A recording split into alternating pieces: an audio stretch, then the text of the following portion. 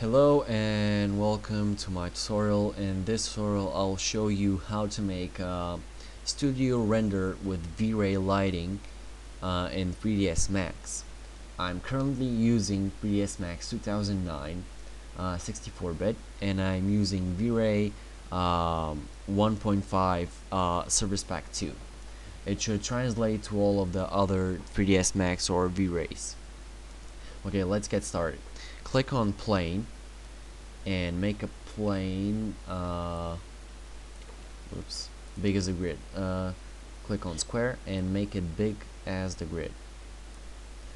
Make the length and the width segments to 1. Now right click on it and click convert to editable poly. Click on the edge selection tool and click on this edge. Click on the move tool and go to your left view, and by holding shift drag out a backdrop like this. Drag up, by holding shift again, drag up, and yeah, make it like this.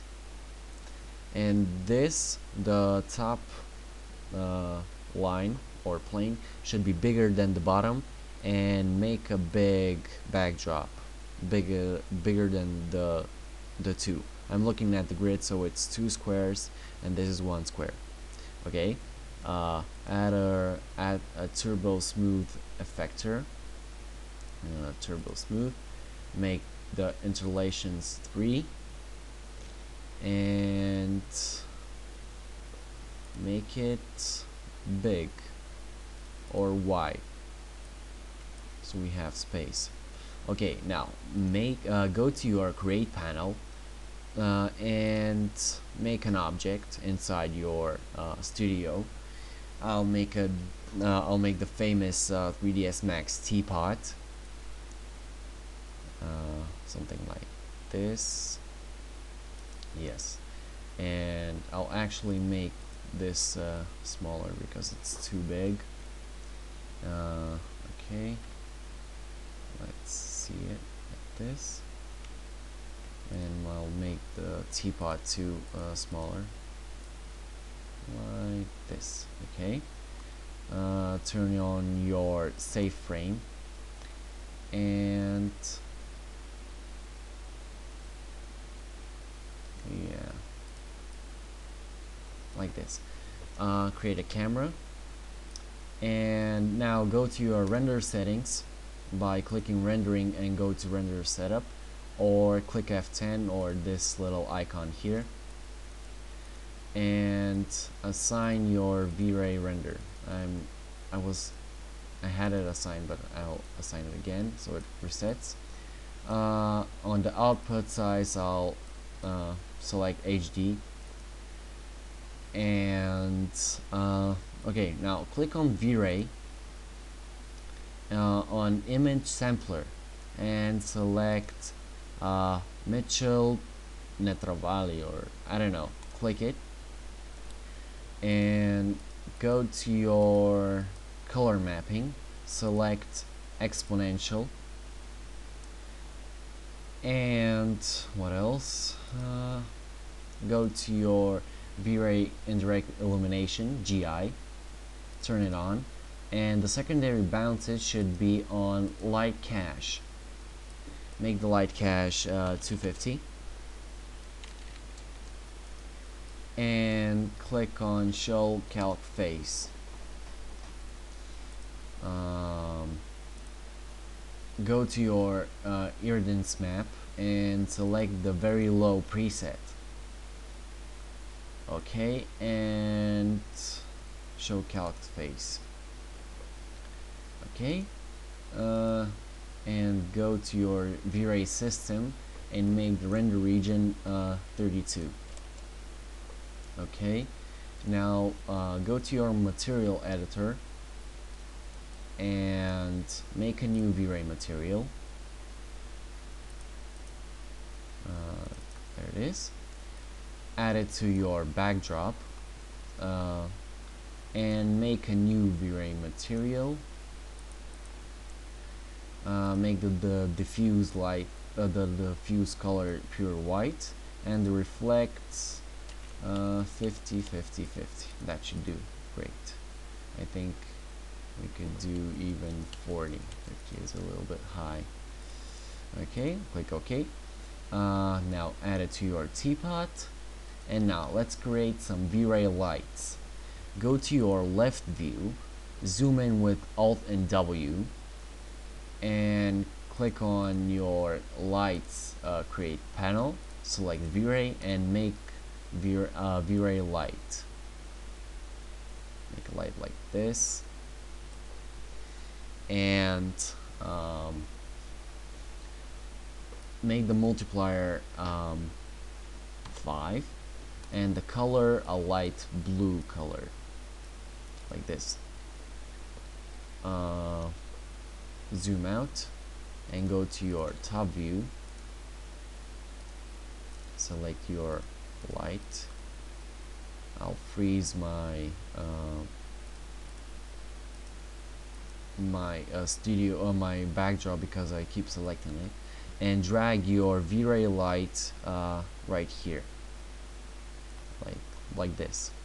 Now by holding shift, drag it out so you create a copy.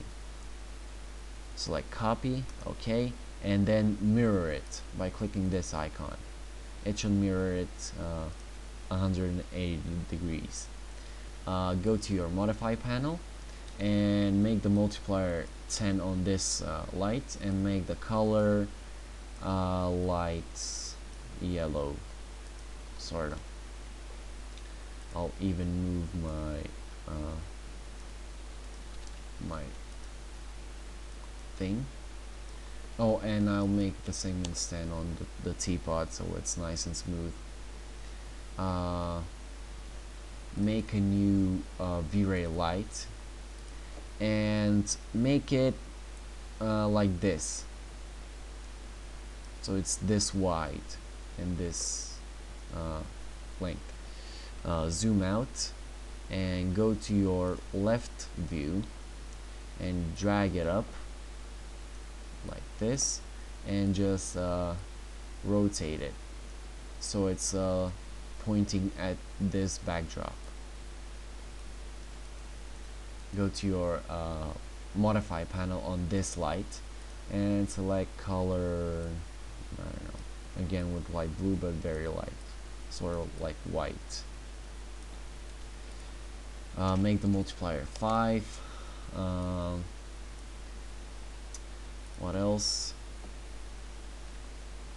Well, we only have to render it to see. I'll make my teapot in the center. It may look awful in the perspective view, but don't worry, it will look better. And click render. Oh yeah, sorry, I forgot to mention this, but make all of the lights invisible, sorry, so we don't see them.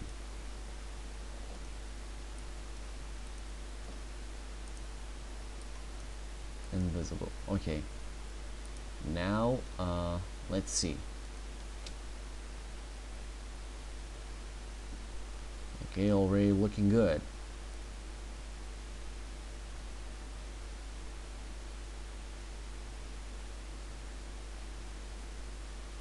Very awesome. Okay, but as you notice, here we have black space. That's our background.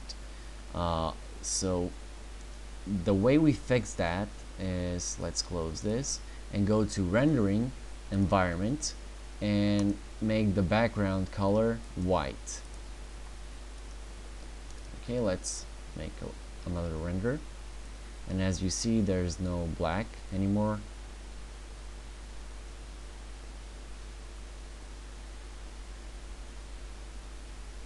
Awesome. And there's a cool reflection of the lights that are here and here. Okay, well, this is this is the tutorial. But if you want the final render, if you want to look better, the final render, just wait, I clicked the wrong icon. Just go to your render settings and go to indirect illumination and scroll down to light cache and make the subdivisions 1000 and render it out. I'll pause the video because this renders. Okay, it rendered out. As you see, it's very well done. The noise is very little. And yeah, that was the tutorial. I hope you liked it, and well, see ya.